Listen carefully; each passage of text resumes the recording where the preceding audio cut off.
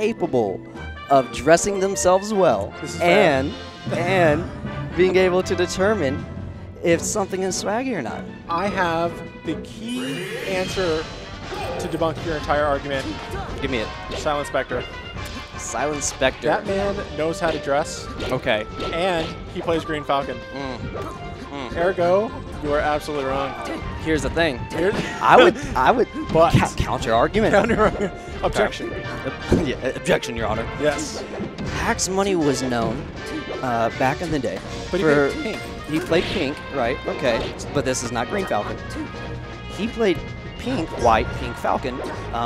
And he was, at the time, called Hax Money because he was in the shoe game business. I remember this. Right? So Yes. he knows a little bit about swag, at least when it comes to shoes, and he did not play Green Falcon. But he also didn't play Blood Falcon, which I feel doesn't really help your case. Well, it only helps my case in the fact that the one Falcon player that had a little bit of swag didn't play green. Okay. But Silent Spectre invented swag with Falcon, except for Isaiah. We're talking about playstyles. I'm talking about aesthetics. Oh my goodness. Look, there's a reason. Okay, we're going to end up having a circular argument. This guy, Dadu. Dadu. Y'all heard of this guy, Dadu, though. I've seen him in Discord. You've seen him in Discord? Tell me about Dadu, Dadu. Dadu, can you... We need a third opinion because we're going in circles.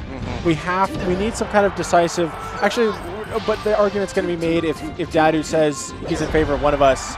We're just going to argue that he's either not aesthetic, he doesn't know his sense, or he just doesn't know what he's talking about. True. And let's wrap this conversation up once we get Dadu's opinion, and then start focusing on this set. True. You're absolutely right. I like segue so bad. Sometimes I just lose track of the things. Oh, it's fine. Sometimes it's not worth commentating a set, but right now we're in loser series. Yeah, and this is two good players. And this is a classic matchup. Sheik Marth. You're right. You know, I like Marth's punish game and edge guarding ability on Sheik. However, I feel like Sheik just has some really good tools against Marth, and these grabs right here like this into forward air is solid.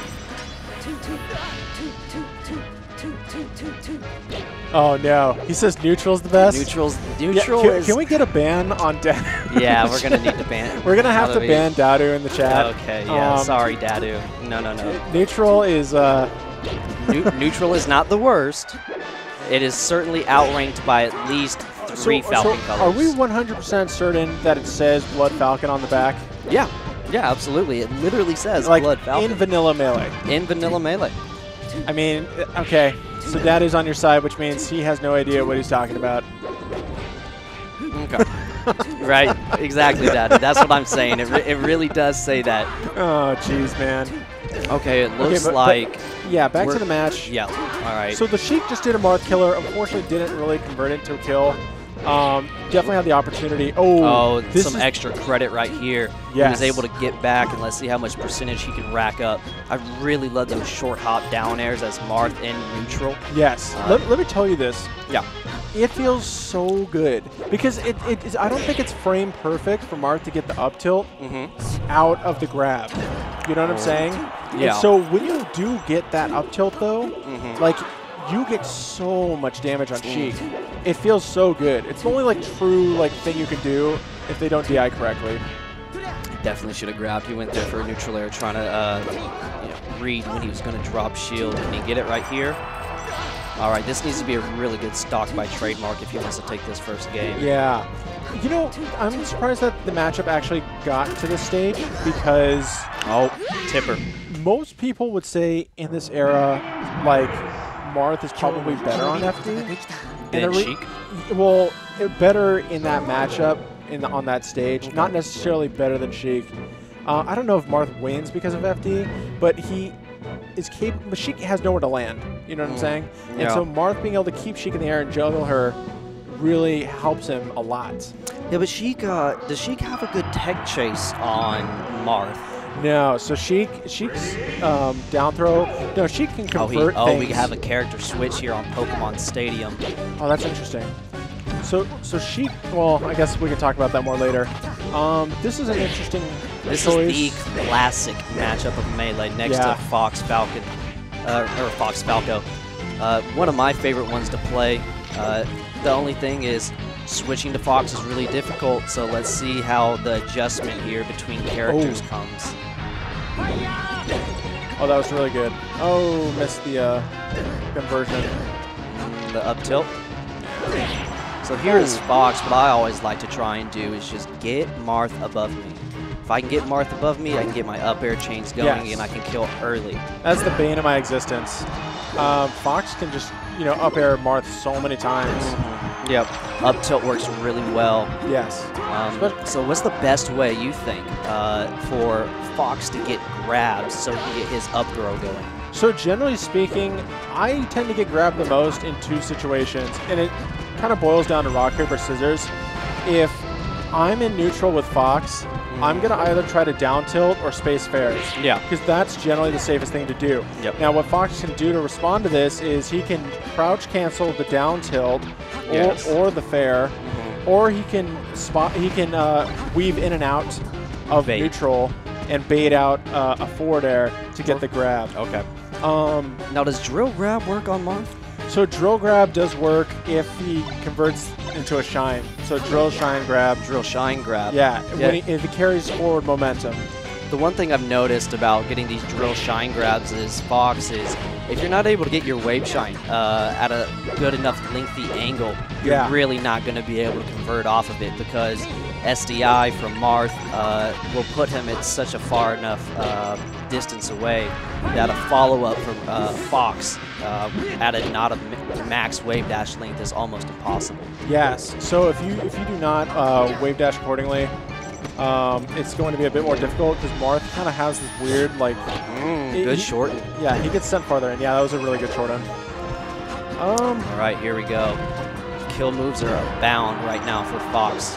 An up smash, shine, wave dash, up smash, any kind of up throw to up air. A good edge guard here will work.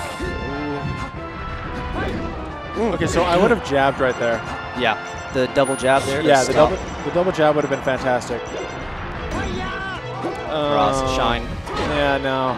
Couldn't quite get down there. It wasn't a bad up B at that point. It's just all of this could have been avoided. We're struggling here to kill each other. Ooh, nice. Which is surprising because Fox just has that kill power. Not as surprising for Marth. Yes. Because, and I actually really like it when I'm Fox at a high percent because now I become a floaty with all the tools of Fox. Yes. Yeah, dying at 190 to Marth forward air does not feel good for Marth, but it gets the job done. Yeah. Unfortunately. And it evened up stocks in this case. This is definitely the Darth Maul Qui-Gon Jinn moment. Absolutely, yeah, for sure. We're just kind of waiting for it to end. Because if Marth goes in there, he could get infinited. Yep. So he could get shine against the wall. It's just drill, not worth shine, the risk. drill, shine, drill, shine. Or, short hop, nair, shine. Yeah. But that, it's actually fairly technical to get that, and a lot of people will mess it up if they're not top players or their tech skill just isn't there. The problem is if Marth goes down there, let's say he gets a grab, right? What's he going to do? Yeah, he throws the Fox against a wall. The Fox techs the wall and then lands with a drill into a shine. You know, it's like there's no gain there unless the Fox is at a really high percent. Okay. And even then, it's not worth it. Trademark needed to be able to hit a ledge dash there because that's really your best way to get up against Marth on ledge. Yeah. Invincible ledge dash into shine, grab, or just up smash. I can't tell you how many times I've gotten like up smash out of an invincible wave shine, or invincible shine, or invincible wave dash. Yeah, ledge dash, yeah. It sucks. It's such a good tool for Fox. Fox is one of the best characters to do it. Yeah, absolutely. And the thing is when people complain about it, I'm like, okay, you go ahead and get an invincible ledge dash in tournament.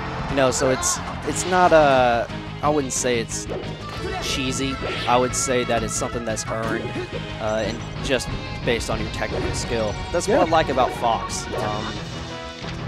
I mean, the propensity to kill yourself is very high when you do that. It's a risk. I mean, we see hacks.